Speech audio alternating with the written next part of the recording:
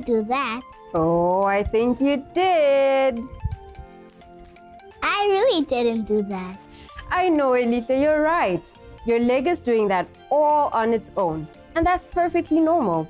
It's what we call reflexes. Reflexes? Yep. It's something your body does without you even thinking about it. Wow, God made our bodies in amazing ways. Yes, He did. And He knows how to fix them when something's gone wrong. Would you like to hear a story of when Jesus healed a man who was sitting by a pool long, long ago? Wait, there's pools back then? Yes, there was. Yes, please. Today's Bible story is about a time when Jesus went to Jerusalem for a special festival, which is another word for a party. But this story isn't about the festival. It's about something amazing Jesus did. Please show me your "That's amazing" face. That's right. In Jerusalem, there was a big pool of water called Bethesda. Can you say that name, Elise? Bethesda. Good job. Come on, everyone. Now you give it a try. What was the name of the pool? Bethesda. Now, there were lots of people who would sit by the pool. Many of these people were sick. Some couldn't see, some couldn't walk, and some couldn't move at all. All these people would sit by the pool and wait for the water to move. Why did they wait for the water to move? Well, sometimes an angel of the Lord came down to the pool and stirred up the water. Can you stir the water, friends? Yes, after the angel did this, the first person to jump into the pool was healed from any sickness he or she had. So they waited and waited for the angel to come and stir the waters. One of the people lying next to the pool was a man who had been sick for 38 years. Every time the angel of the Lord came and stirred the waters, the man would try to get into the pool so he would be healed. But someone else would get into the water first. Aww. But then, one amazing day, Jesus walked past the pool. Jesus saw the man sitting at the pool, and he knew that he had been sick for a very long time. Jesus felt love for the man and wanted to heal him. So, Jesus asked the man who couldn't walk, "Do you want to be well?" The man answered, "Sir, there is no one to help me get into the pool when the water starts moving.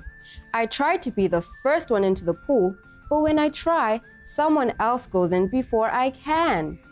Jesus listened to him, and then Jesus said, "Stand up, pick up your mat, and walk." And immediately the man's legs were stronger. He picked up his mat and began to walk. Jesus healed him. Yay! Jesus is amazing! It was a miracle, friends. Jesus helped the man who couldn't walk to be able to walk again. He healed the man. Jesus is amazing. Tell me, friends, who is amazing? Jesus is amazing! Yes, He is.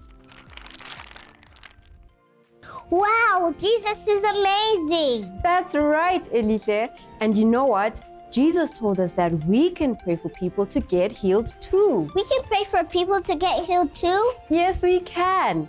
All we have to do is pray in Jesus' name because Jesus is God.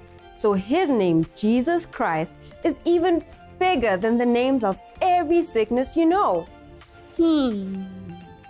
Like chickenpox and leprosy? Yep. And bad coughs and stomach aches and blindness? Yes, yes, yes. Now we can do amazing things like Jesus by praying to God in Jesus' name. Boys and girls, listen to this. Sometimes people get fully healed on earth when we pray in Jesus' name. And sometimes people only get fully healed when they get to heaven when we pray in Jesus' name. But we can still pray in Jesus' name like He told us to.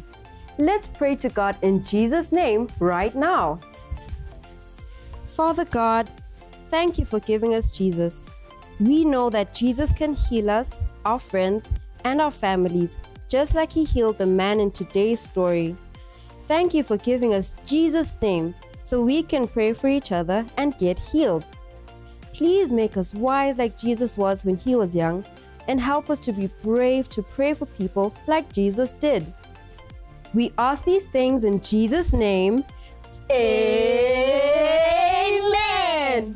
Now before you go, friends, let's do our Bible memory verse together, because it reminds us that what Jesus did on the cross means our sins are forgiven, but also our sicknesses can be healed. You can repeat after me. By his stripes, we are healed. We are healed. Isaiah 53 verse 5. Isaiah 53 verse 5. Good job. Now let's worship God together. See you next time, Bangani. Bye.